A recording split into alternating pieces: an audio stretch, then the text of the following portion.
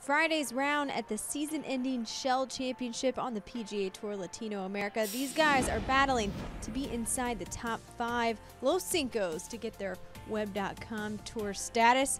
And here we lead off on the first hole with England's Kelvin Day.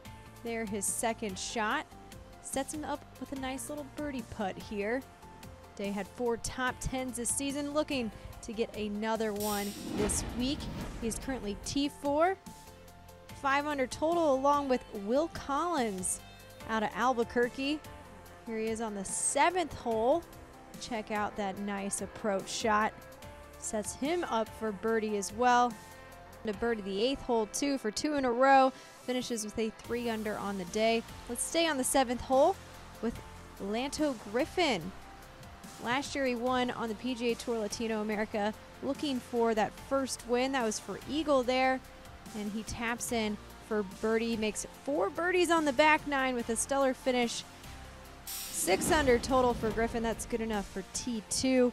They're all chasing the #1 guy on the order of merit on the PGA Tour Latino America, and that is Nathan Lashley. He birdied 9 and 10. And check out this awesome approach on 11.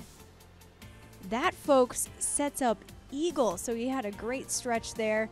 Does go on to tap that one in. And we meet up with him on the 17th hole after he birdied 13 and bogeyed 15.